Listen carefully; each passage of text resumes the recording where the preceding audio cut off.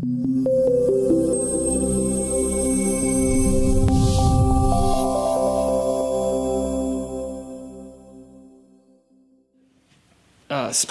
of the difficulty of condensing what people need to write, Mark Twain, or it said Mark Twain said it, said one time that if I had more time, I would have written a shorter letter.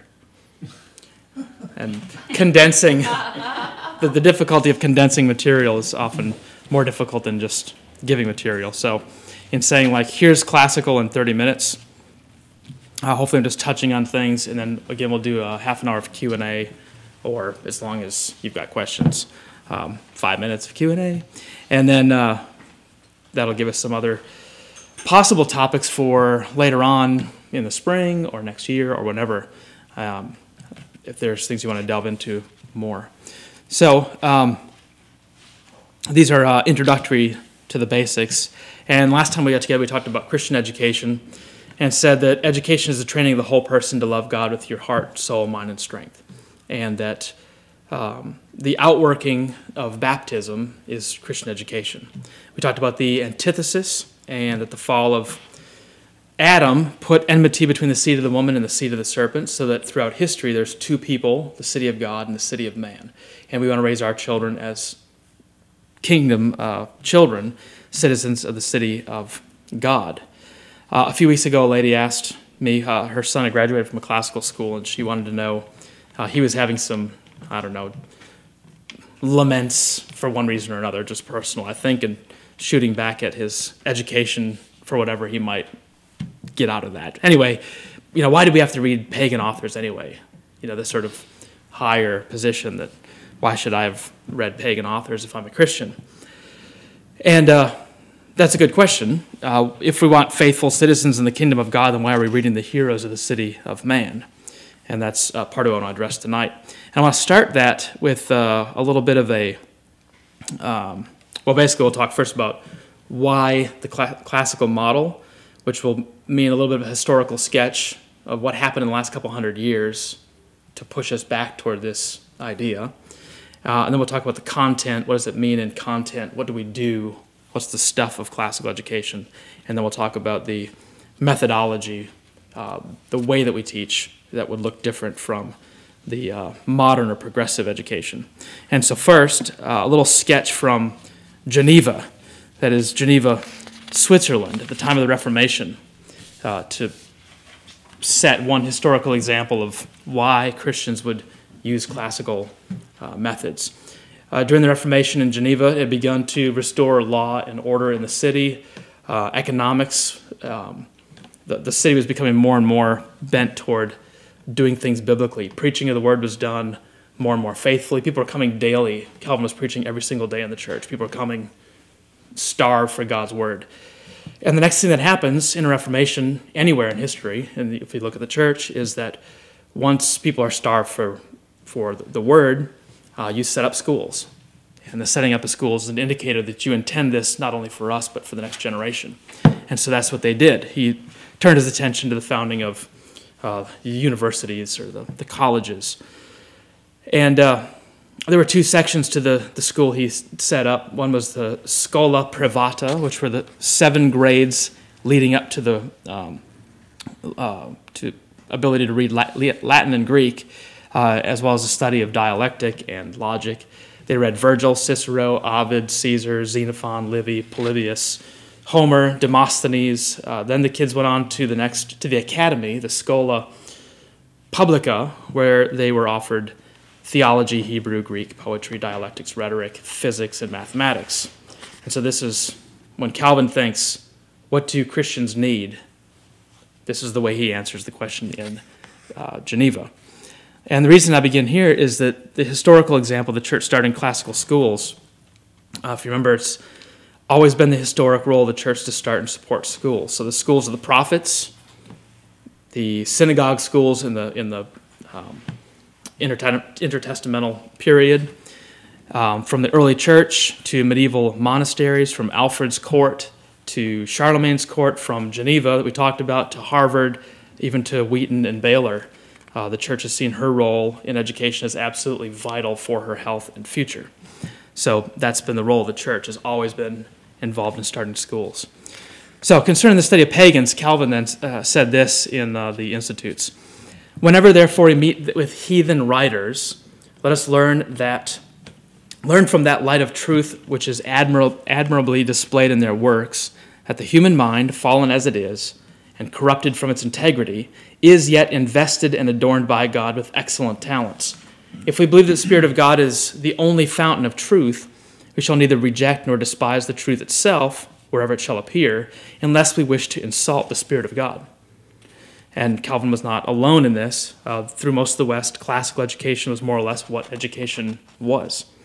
Christians have always used the pagans.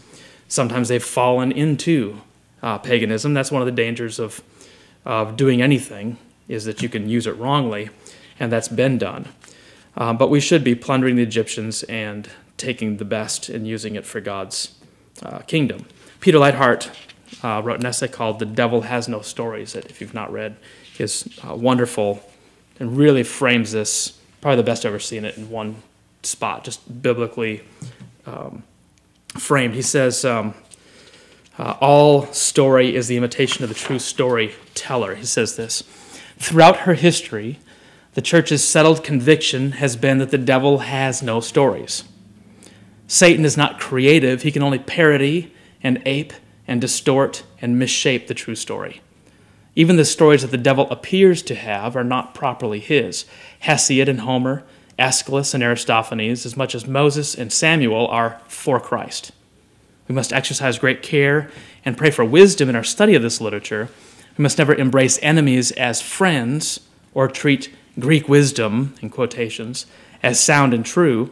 Yet it is fully within the rights of Christians, to whom in Christ belong all things, to plunder these stories and to make what use of them as we can, because some treasures of Athens, purged with fire, may, like the gold of Egypt, finally adorn Jerusalem. And that's his conclusion to his essay. So there you got the whole essay. You don't have to read it. No, it's a wonderful essay, and it's about 15 pages or so, and it's wonderful. So I call this the wrong turn at Albuquerque, if you watched your cartoons when you were younger. So why are we in need of a recovery? And let me just briefly step over a few of the bad guys and review them. If we had to pin this all on somebody, where education went wrong in the West, I think we could pin it mostly on Jean-Jacques Rousseau. Mm-hmm. And ironically, who grew up in Geneva, Switzerland. He didn't believe in God's word as authoritative. He didn't believe in sin except for the sin of owning something. If you read his social contract, the origins of inequality, rather, he says that basically everything was good. He gives this picture of the Garden of Eden, and then he says, then someone said, this is my stuff. And that's when sin entered the world for his new creation and Edenic myth. So with Rousseau, you get this same sort of thing. He's very much a believer in nature teaches us. We do things nature's way, if you will. You don't want to force a child to learn anything particular. You let him kind of choose his own way. He never wanted to force a child to read a book. That was criminal in his mind. You just let them choose. This is romanticism or naturalism. If you jump ahead 100 years to Horace Mann, you have here's a man he has faith in man. He's a true humanitarian. He believes in the perfectibility of man, and that education will bring about that perfection, or education brings about salvation. So that he trusts salvation to bring about a new age. And then Dewey, so I'm skipping rather quickly, and those are like Wikipedia sketch type, you know. Lewis will chide me in a minute for even mentioning that. Lastly, Dewey regards truth as relativistic. Dewey establishes schools as social institutions with social objectives. So it's cooperation and proper socialization are the mantra. And this is the big lament over homeschooling. How will they be properly socialized? Because that's what school is, proper socialization. That's Dewey. That's not, of course, there's a social function to every part of your humanity, and education doesn't escape a social setting, but that's his primary goal, learning content was not. And in that sense, public education today is a raving success. It has properly socialized and shaped and trained a non-thinking public. They do what they're told. How's that song go? So it wasn't the function of the school to communicate the inheritance of the past, but rather to put him in direct relation to the society in which he lived. He's not to learn by reading, but by living. Do we believe that truth, beauty, and goodness were relative terms? So in these three alone, you see a failure of the modern system and a need for a revival of true learning. So together we can say that modern education believes that man is perfected through education, which is self-directed and comes from the inside or from nature itself. It's not an external thing, because that would be outside of you, and God would have to speak to you, and that's anathema for them. And it means socialization, so a rejection of external truth. So classical education says one should know history, be a participant in the long conversation that's been happening over millennia, or millennia. That learning what great men have said in the past means that we'll grow in humility and wisdom. Someone has come through this before, and we can be taught. There's absolute truth, beauty can be judged, and goodness has an ethical backbone. Just a little comparison. If you think of modern education and classical education, some contrasts. Modern education says that every student should attain the same level of achievement. Right? Everybody should be able to gain that. Everyone should be able to get an A. And there's always that pressure to lower the bar so that everyone can achieve. Everyone should have equal opportunity to everything. Classical education says that you want to take each student to their highest possible potential, and that may mean a C. And that's okay, that's great, but you want to push the bar high enough so that everyone is being stretched and growing. Modern education is multicultural, so it's critical of the Western culture, strongly emphasizing imperialism, slavery, historic Christianity, and what's wrong with America, very hypercritical that way. We say in classical education, we recognize the great contributions of Western culture to America and to the world, including its triumphs and failures, but also recognizing the beauty of other cultures. Modern education is naturalistic, which touched on with Rousseau, emphasizes the math and sciences at the expense of, too often, art, literature, and history. And because it trusts math and science, because it's rejected a standard of truth in a word from God, it has to find a standard of truth elsewhere. And so it looks to math and science. And so it's set up as a new God, which means they'll ruin it.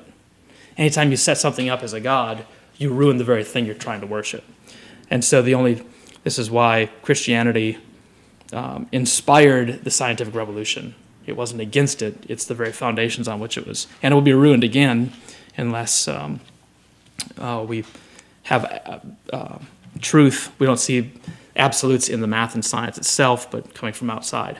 So against that, classical education emphasizes the humanities, arts, and sciences to bring a full perspective. Let's see. Modern education breaks things into many subjects.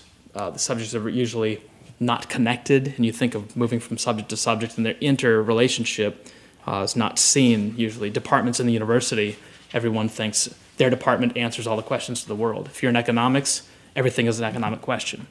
If you're in history, everything can be answered historically. If you're in psychology, sociology, whatever it is, your field is the answer to everything else, rather than seeing the integration. And a good chemist knows his history, knows philosophy, understands theology and ethics, and knows what he's doing with the atomic bomb. Okay, let me move ahead a bit. So they talk about the content for a minute of classical education. One person has said that the whole of an education is to sell another person on books. I remember a few years ago, about 2004, 5, somewhere in there, we were discussing the board and talking about a building. We need a building, For about 9 years we said that. And Pastor Wilkins reminded everybody, you need a teacher and a student and a book and a shade tree in Louisiana. But everything else is non-essential. That's the key thing. When you've got that, and anybody, when people are really looking for an education, I'm surprised that people will look back past an older building, not fancy. If they find education, they're willing to put up with a lot in its surroundings. So that's selling them on books is central. Why so many old books, though? And here, let me turn to Lewis, and you've got C.S. Lewis in front of you. I'm going to read a little bit here. Let me start at the beginning here. And this is an introductory essay to Athanasius's On the Incarnation that ninth grade is going to read here soon as we get toward the Incarnation season. And so this is an essay that he has at the beginning of this reproduction of Athanasius. There's a strange idea abroad that in every subject, the ancient books should be read only by the professionals, that the amateur should content himself with the modern books. Thus I have found as a tutor in English literature, if the average student wants to find out something about Platonism, the very last thing he thinks of doing is to take a translation of Plato off the library shelf and read the Symposium. He would rather read some dreary modern book 10 times as long, all about isms and influences, and only once in 12 pages telling him what Plato actually said. Or today we just check Wikipedia. So, the error is rather an amiable one, for it springs from humility. The student is half afraid to meet one of the great philosophers face to face. He feels himself inadequate and thinks he will not understand him. But if he only knew the great man, just because of his greatness, he is much more intelligible than his modern commentator. The simplest student will be able to understand, if not all, a very great deal of what Plato said. But hardly anyone can understand some modern books on Platonism. It's always, therefore, been one of my main endeavors as a teacher to persuade the young that first-hand knowledge is not only more worth acquiring than second-hand knowledge, but is usually much easier and more delightful to acquire. I could attest to reading Plato's dialogues is a lot of fun. You get a group of 7, 8, 9th grade students and read the dialogues, give them each a part, and laugh at Plato and how arrogant he comes off. And of course, every argument is so reasonable when he says it, and everyone just agrees with him. But they're really not that hard to follow, and it's quite true. Let me skip down and read this next section also on sort of a parochialism that we fall into in his warning. Now, this seems to me topsy-turvy. Naturally, since I myself am a writer, I do not wish the ordinary reader to read no modern books. But if he must read only new or the old, I would advise him to read the old. And I would give him this advice precisely because he is an amateur and therefore much less protected than the expert against the dangers of an exclusive contemporary diet. A new book is still in its trial, and the amateur is not in a position to judge it. It has to be tested against the great body of Christian thought down the ages, and all its hidden implications, often unsuspected by the author himself, have to be brought to light. Often it cannot be fully understood without the knowledge of a good many other modern books. If you join at 11 o'clock, a conversation which began at 8, you will often not see the real bearing of what is said. Remarks which seem to you very ordinary will produce laughter, irritation, and you will not see why, the reason, of course, being that the earlier stages of the conversation have given them special point. In the same way, sentences in a modern book which look quite ordinary may be directed at some other book. In this way, you'll be led to accept what you would have indignantly rejected if you knew its real significance. The only safety is to have a standard of plain central Christianity, mere Christianity, as Baxter called it, which puts the controversies of the moment in their proper perspective. Such a standard can be acquired only from the old books. It's a good rule after reading a new book never to allow yourself another new one until you've read an old one in between. If that's too much for you, you should at least read one old book to every 3 new books. Make it harsh and then draw back a little bit to keep you. Every age has its own outlook. It is especially good at seeing certain truths and especially liable to making certain mistakes. We all, therefore, need the books that will correct the characteristic mistakes of our own period, and that means the old books. And I'll let you continue and read this. His last line that I have to say here is that he says, correcting the errors of your own age by reading outside of your time. He says it's not that old books are better than future books. It's just future books are harder to get. So those would be helpful, too, to correct your own period. Copyrights are a problem. All right. So the reading outside of your time, I think, is one of the most important and humbling things. And at first, it strikes kids as just, these are such weird ideas. And other times, you think, how odd, how similar, and as if I just thought of all these things, and here's a guy, 1,800 years ago. I'm reading Quintilian, has this book on rhetoric, and I think he wrote like the 200s, somewhere in there. And he's discussing basically the public education or homeschooling. He basically uses those terms, and you're like, that's weird. Should be talking about that. That's what we talk about.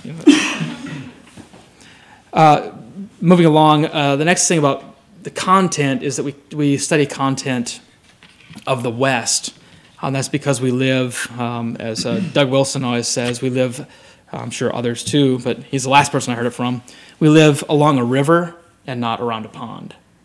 So there's things coming downstream, and those things make a difference. We're not just sitting around a bunch of ideas. They're moving through. So part of being a capable leader, growing up young men and women of being capable leaders and wise and effective mothers, being helpful and informed citizens who know how to vote well would be nice. And we need an understanding of the world around us. In modern education, you don't get much history, or at least not much past the last 300 years. Because if you think in modern terms, we have evolved past that. What people knew 1,000 years ago, did they even know the world was round? Yeah, well, they did, but those are also falsities that have been put back on them because, of course, they were stupider because we've evolved past all that. Why look back? Because we're evolving. Henry Ford's quip, history is bunk. I found the whole quote, and this is even more interesting. He says, history is more or less bunk, is tradition. We don't want tradition. We want to live in the present. And the only history that's worth a tinker's dam is the history we make today. Of course, he said that in 1916, so it's no longer worth a tinker's dam. So, poor guy. So here's Livy, much older and longer-lasting quote from his introduction to the early Roman history, the early Republic of Rome. He says, "The study of history is the best medicine for a sick mind. For in history you have a record of the infinite variety of human experience plainly set out for all to see. And in that record you can find for yourself and your country both examples and warnings, fine things to take as models, base things, rotten through and through, to avoid." I read that quote sometime in the late 90s on Jordan Myers. She was 13 years old. And she'd been reading Livy, and she found that quote. I was like, that is so good. And she was already reading Livy at 13, so I was embarrassed that she knew had these great Livy quotes. It just turned out, I don't know anything. So this is still true. In history, this is one of the great values of reading history, is that you have these examples. Another quote from Peter Leithart. Understanding the great conversation. And listen to his description. He says, to be a literate person, this is just a section I've taken out to his description of what this looks like. Knowledge of Greek and Roman literature is, moreover, important to appreciate fully the literature and culture of the Christian West. Shakespeare is full of classical allusions, as are Dante, Spenser, Milton, and the knowledge of Greek and Roman literature enhances understanding and enjoyment of this later literature. Sometimes the allusions are for comic effect, as when Shakespeare in Troilus and Cressida shows us the Homeric heroes sitting around discussing whether they'll come off well in the when Homer writes his epic. Watching the changing interpretation of classical literature provides a window into the changes of the mentality of Western writers and thinkers. Tennyson's Ulysses describes an aging and very Victorian Odysseus, who itches to go on another voyage, for 'tis not too late to seek a newer world. His poem tells us a great deal about Tennyson and his age, but very little about Homer's Odysseus, who is not a restless adventurer, but a displaced homebody. W.H. Audin's haunting poem, Achilles' Shield, uses a Homeric motif to explore the horrors of modern war and totalitarianism.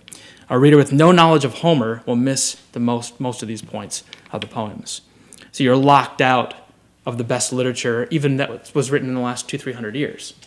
If you don't know that, then this is all meaningless to you. These illusions are just gone. So just part of enjoying the heritage of the West is to be part of it.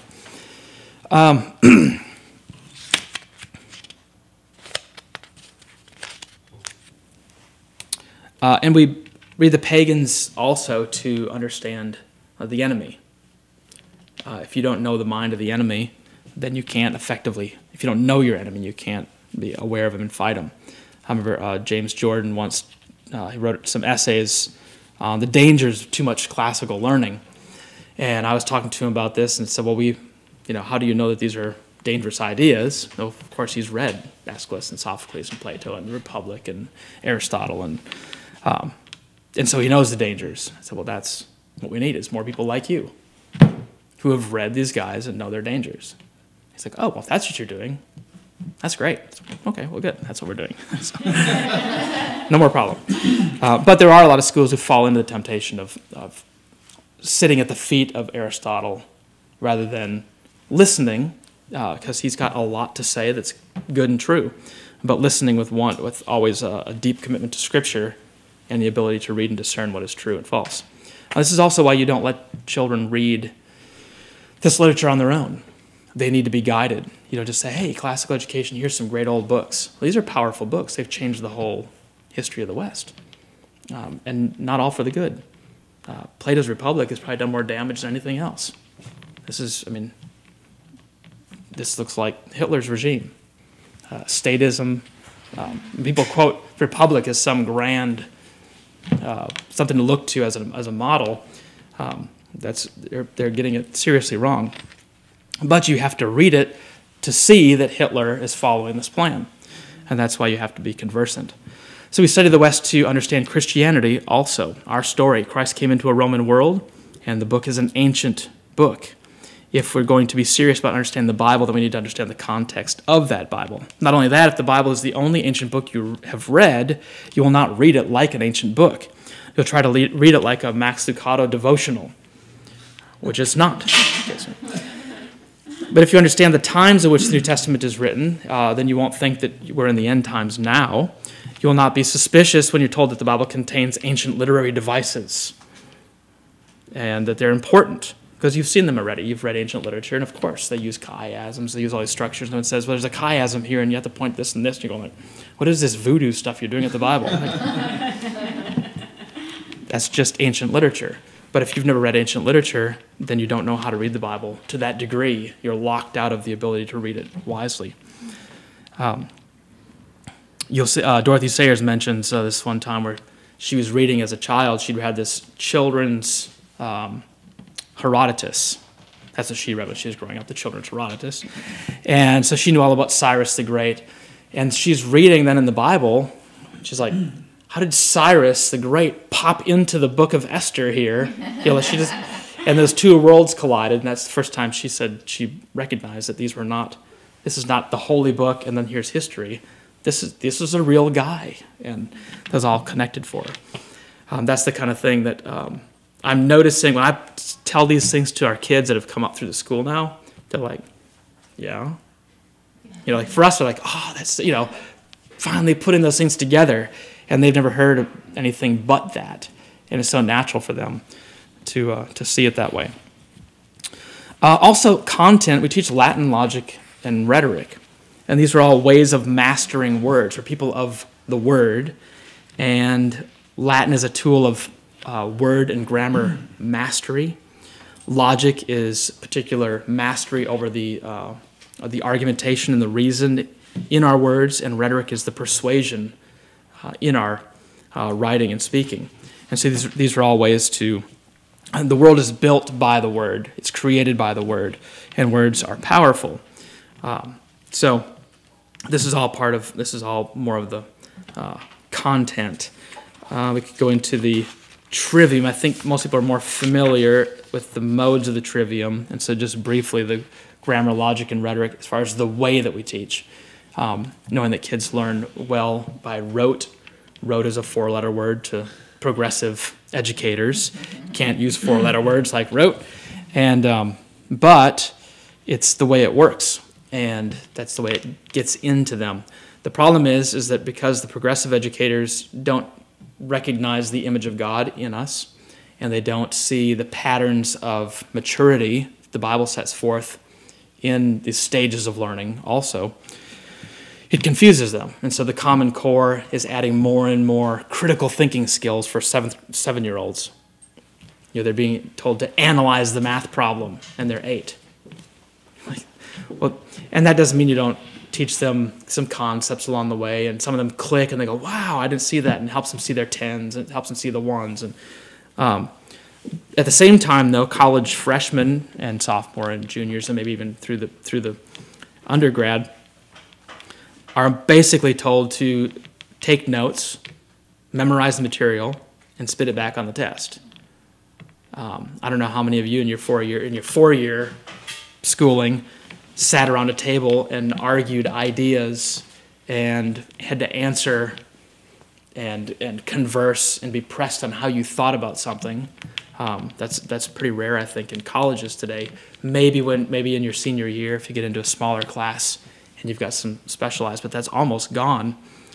So critical thinking for 7-year-olds, and then rote for the college kids. They've got it all backwards. We love critical thinking and logic just at the right time at 12 and 13 years old. When they love to argue, then you teach them to do it well. Sayer says they're already miserable. They might as well be taught how to do it right. And actually, it's just worked out beautifully the other day. As soon as we got through the fallacies this last 2 weeks, immediately, they can all catch each other and this. You've heard kids do this. Burn, like I got you. Burn. It's like that's an ad hominem, or it wasn't that. It was something else. I can't remember. Anyway, they're immediately catching each other. Ad hominem and this and that. So now they're starting to be more critical of their own thinking. A movie's not cool just because it's cool. Say, well, what made it cool? Think about why you liked it. I'm not saying you're wrong, but think about the reasons that are there and articulate them. And let's talk about whether those are right or wrong. Maybe you're wrong. But that's how you begin an argument, not a fight, but an argument where you use arguments with premises and conclusions. So we can take questions on this just briefly. Classical Christian education is broad, deep education that prepares you to be the best worker, the best neighbor, the best person, because you've thought about the meaning of life, your place in the world, and the mission on which God has sent us, namely the blessing of the nations. We're prepared to go out and serve the nations, but we can't have that unless we have the skills and the understanding of what we're doing here and the ability to go and transform it by knowing what's going on in the world. And so there you go. Some questions about all that or any of that? Or So explain to me why we read old books.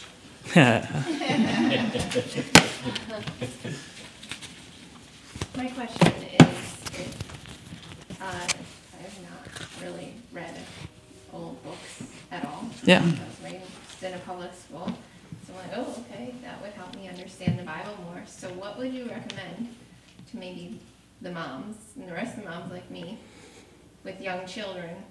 Yeah. Where do I start?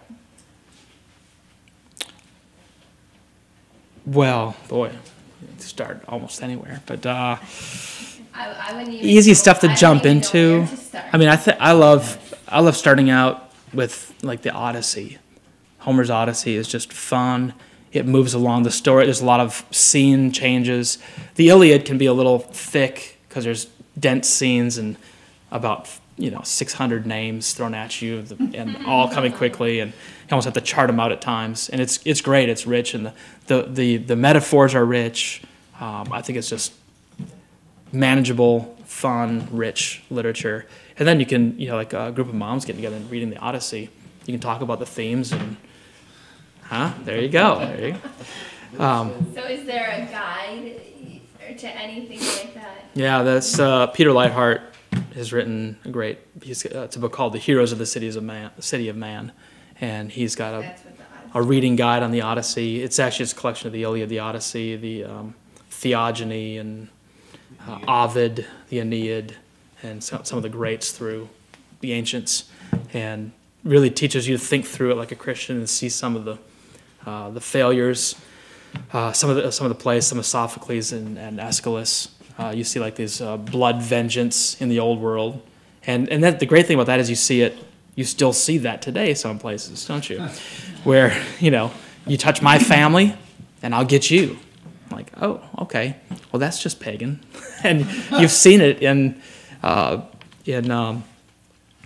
Sophocles, Oedipus Rex, and I know in Agamemnon, he comes home from the Trojan War, and his wife is taken up with another, and so when he comes home, they kill him, and then she kills. Let's see.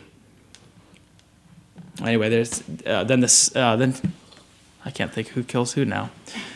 And then Orestes, her son, comes back and kills, I guess, is it Clytemnestra? Anyway, it's one after the next of this blood vengeance. And you can compare the Old Testament where there's a city of refuge. The wisdom of the Hebrew nation and God's wisdom is that there isn't just endless blood. Well, you killed my cousin. Okay, well, I kill you. Well, now you kill this guy. So his next relative, and it just goes on and on until someone forgets about it, or you get caught, or whatever. In the Hebrew system, then you can compare and say, there's a city of refuge where you can go to the city, and at the gates the elders can actually set up court and decide. You go to get there fast, but because there is an avenger coming, and if you're handed over to him, he's there to do that, but then the story's over. Athens answers that, and that the whole point of this trilogy is to go into pointing toward the Eumenides, where in Athens there's a democratic, you can get a judgment that's just, and that's their contrasting progress compared, but they'd already ignored the Hebrew wisdom, but this is their way of getting at it, is through a democracy. So, and in the ninth grade, Odysseus. We're reading Beowulf, and it's the same thing. It's that culture of blood feud, and that vengeance, and that's on you to avenge that wrong. And if you don't do it, your son should do it. And if his son can't do it, then your grandson should do it. And but Beowulf's interesting because it's coming at that time where you have this pagan warrior culture, and then Christianity is just on the cusp of coming in. And the poet is writing looking back on that, but just being able to see how Christianity completely conquers that type of thinking and that type of mindset, and there's just a total different way of them viewing life, of a suffering servant and a conquering king who would conquer by death, by laying down his life rather than exacting vengeance. And the kids get to see that how Christianity really does overcome that kind of pagan mentality. Other book suggestions to start out? Watching Shakespeare and reading, it's always great. Whatever you can do with Shakespeare. Yeah. And some of the best ways to do it is reading it as a group. And Do you recommend? I like Romeo and Juliet. The latest modern. I saw that one. Leonardo DiCaprio. No, that's not what I meant.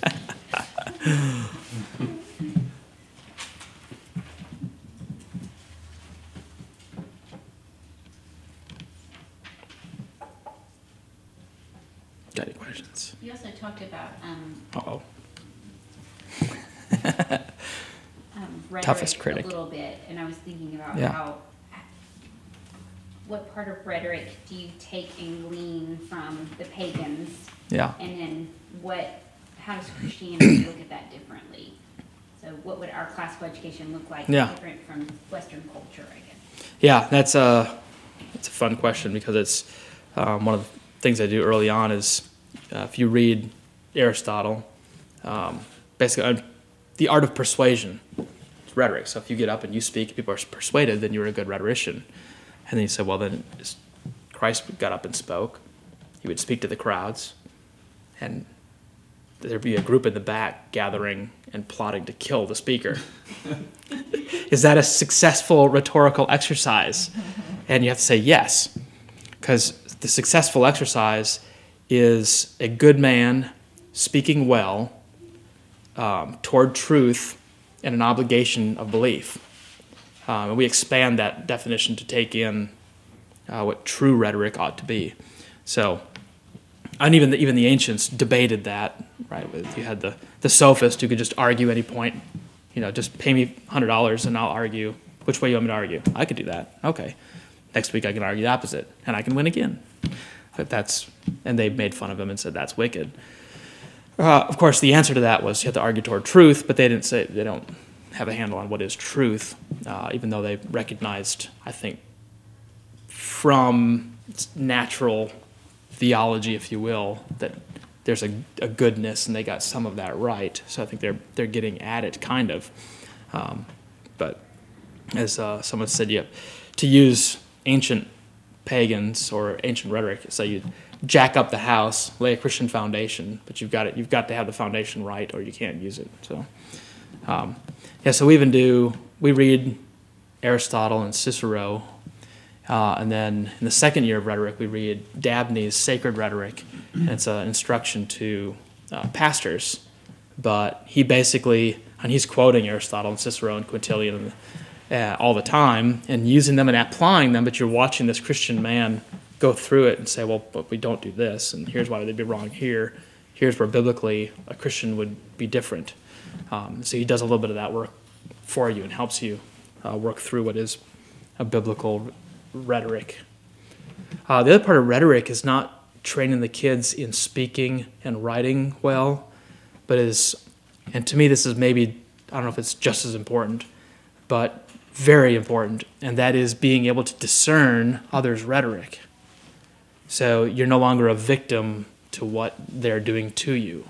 You can see through the charade, the tricks of persuasion, when you've got a demagogue like our faithful leader or others who, no politics. It's all political. So being not taken in by that. That's why we read, first thing we read this year is Postman's Amusing Ourselves to Death. And it talks about the effect of television. Television by its nature turns everything into entertainment. So he says something like, I'm not against television. I think it does entertainment very well. That's one of its chief virtues, is that it's very entertaining. But when it begins to put religion on television, now you haven't turned television religious, you've turned religion into entertainment. Now everything's amusing. And so this is why it does not matter what's going to be turned on the television. If you have a classroom of students and you roll in a TV or flip up a laptop, there's automatic cheers. Well, we're just going to watch a boring lecture. It doesn't matter. They're going to watch a screen because they know that this requires nothing out of them because there's no interaction. Or unless you pass out. Now here's what you have to... No, you're going to kill it. I was just going to sit here in the dark and let the screen wash over me, but now I have to listen and discern and take notes. That's how you actually can do something with it. But the invitation of a screen, already they feel like something good is going to happen now. So that's the other part of rhetoric is seeing them, getting them to see through it, I think, is because we're not all going to be public speakers or even public writers. You want to be effective and able to communicate well, but you certainly want to be able to discern what you're hearing.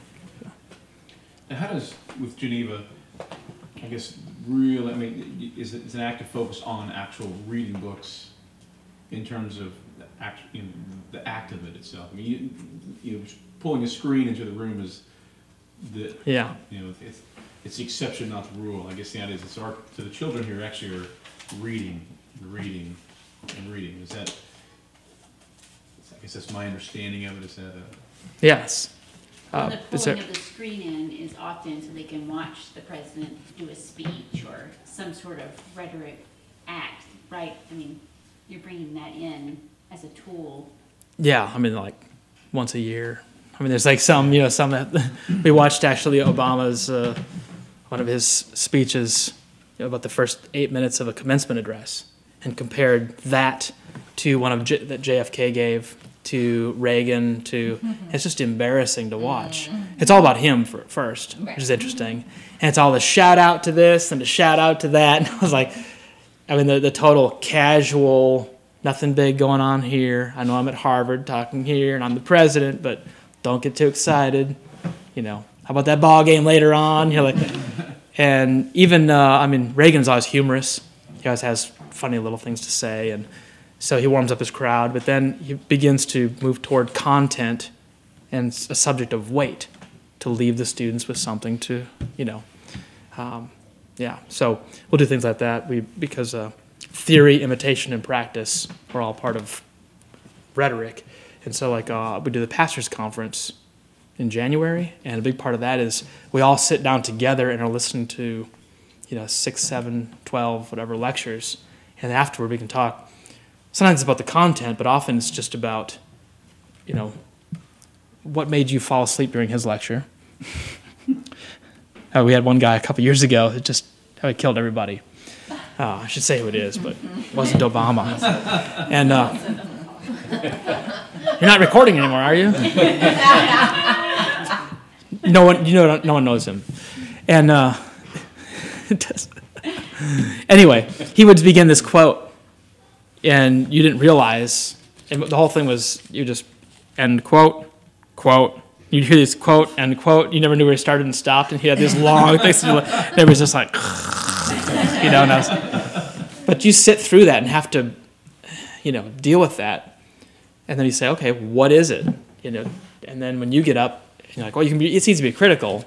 And then when you get up, say, well, now you have to give a 3-minute speech, and keep us with you. It's not so easy, is it? So that helps them we can discuss it together and see what really works. Someone who's easy to listen to, and before you know it, they're done. Like, what happened there? Let's talk about that. How did he do that? That's doesn't just happen by itself. So. What about with the younger children who aren't quite at the reading level to read, Cicero and Aristotle? Do we use old books here in terms of reading primers and stuff like that in order to actually teach our children how to read and read well? Yeah, I mean when they're little, the biggest thing there is you're reading to them lots of good literature. So the stories and that's where your programmed readers, basal readers, Dick and Jane were programmed. Instead of reading great content, great story with grip and movement, the shift was toward programmed reading, and so you lost the richness, even toward rhetoric. Those are early rhetoric stages, is hearing mom read to you when you're 2. That shapes a rhetorician. When you read Seuss, even though Seuss was commissioned for the same purpose, to same progressives. He's just a lot better writer, so he still gets a pass because he's so good. You got to read, or Milne. Those, if you can read that to your kids, and you get patterns and a feel for the sound of how things should be read that build into you that I think come out later. Is that what you're asking, kind of? Well, I guess more like curriculum-wise, in terms of teaching like the 2nd and 3rd grade, like the books they read, in the sense they'll be reading old books, but just different old books than the ones that help set Western thought, or most of the content there are stories that are well told, that fit the era that they're studying in history, often, or can be somehow connected to how to help them integrate the ideas. A lot of what they're reading at that era is children's literature, which was mostly in the last 200 years written. So as far as ancient books, and a lot of the children's literature then that they're reading is also written by Christians with Christian story, and so it's less. Most of those were written during an era where you told Christian story, even if it wasn't explicit. It's already been shaped by Christendom, and so a lot of those books are safer just to hand and say you can read this, unless you get once you get into like the Newbery Awards, and some of those there's some pretty like The Witch of Blackbird Pond. Are y'all reading that now? Mm-hmm.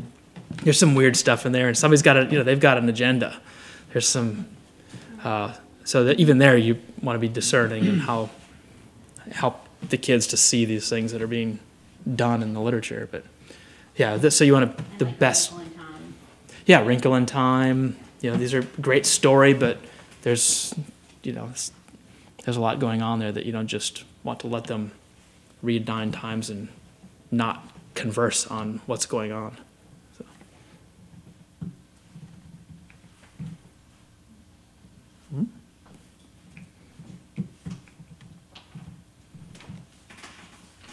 All right. Well, thanks. Thanks for coming. Here's some goodies Heidi put together for us. Thanks.